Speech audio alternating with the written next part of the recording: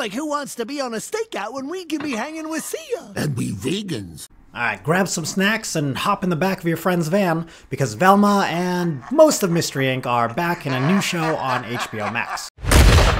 Okay, so the reviews aren't great for this one, but we're mostly focusing on Shaggy's history, so it doesn't really matter. I'm Scott David, the Director of Investigations at Animal Outlook, here to look at more plant-based themes and characters in media.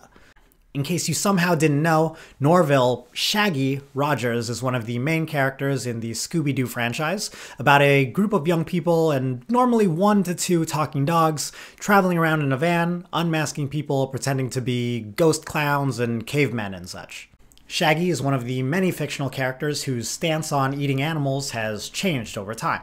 When the original show, Scooby-Doo, Where Are You?, came out in 1969, you could see him eating ham sandwiches, anchovy pizzas, pretty much anything he could fit in his inhumanly large mouth. Shaggy was voiced by Casey Kasem, who also became a legendary radio personality. Kasem stopped eating meat during the filming of the 2nd season of the show and wanted Shaggy to do the same. Kasem actually quit voicing the character for a while rather than perform in a 1995 Burger King ad. He returned in 2002's What's New, Scooby-Doo, a series that introduced a more noticeably vegetarian Shaggy, as per Kasem's requirements. Whenever he talks about food, which is pretty frequently, he's never pining over meat. Hey Scoob, how's your ice cream, mushroom, pizza, milkshake gumbo? Shaggy continued to be vegetarian whenever voiced by Kasem.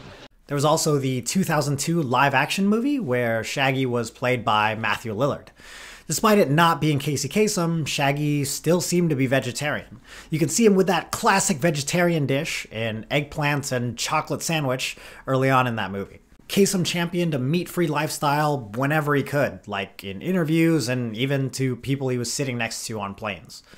He said he saw a steer slaughtered in front of him at age 15, and he was so disturbed by what he saw, he stopped eating meat for about 6 months. He did start eating meat again after that, admittedly because meat was customary.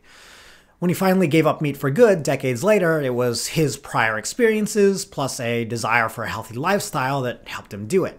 He also learned how harmful meat was for the environment. And yeah, eventually he became fully vegan. We got it! As Director of Investigations for Animal Outlook, I tend to focus on the ethical aspect, which is the first lesson Kasem learned when he saw that slaughter firsthand. But people give up meat for a variety of reasons, as you can see from charts like this. Concerns about animal welfare are still the biggest reason why people give up meat entirely, but health, concern for the environment, and even taste preferences can get people to change. By taste preferences, I assume that means a preference for eggplant and chocolate sandwiches. Casey Kasem continued to be an outspoken vegan until he passed away in 2014 at the age of 82.